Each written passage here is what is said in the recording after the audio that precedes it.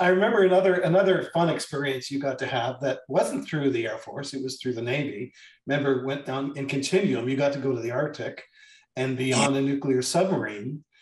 Yeah. And one of my favorite moments in dailies was, because I didn't get to go, but because long story, my plane couldn't land, and then they lost my luggage, and then I had to fly back. That's why I never made it to the Arctic. But anyway, Martin Wood, the director of Continuum, that movie we did, got the captain to say action and cut. And no. I remember watching dailies and you were like, who's that? It was the captain of the actual submarine. Yeah, I remember that. Yeah, he was cool. Kind of cramped situation down there. But well, for tall guys like you, yeah. Yeah, what an honor, though. I mean, and literally they brought that submarine up through the ice for us. And it meant, you knew this, right? That it took so much underwater, under ice finagling with that ship, the sub, to hit a mark.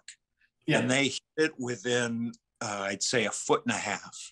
That came right straight up in through that ice, and I was just, God. Well, I remember I said, oh, God, I hope they have to react in character because they're only going to be able to do this once.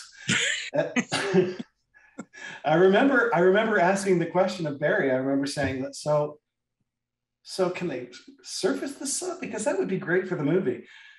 Can we shoot in the sub? Because that would be great for the movie. I just kept asking for more and more and more, and they came through. It was amazing. Yeah, were they happy about all that? I mean, I wonder if they must like the company for one thing.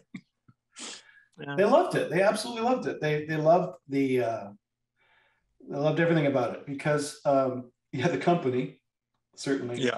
But also, you know, when we make them look like real people, when we write Air Force or Navy characters that are humans, it takes away the illusion of this faceless warrior that's off fighting battles. They're people. They're part of. They're citizens, just like everybody else. And a lot of them are kids. Very young. Yeah. Notice. And remember when I asked the captain, or you asked the captain, why do you repeat the order for dive so many times? And because it's like every order is given 3 times before the diving officer, the kid steering the thing actually performs the maneuver, and the captain or the XO said because the kid driving this $1 billion submarine was in high school 6 months ago. That's why we repeat it. It's true. It's true. Stands to reason, I swear. Oh my God.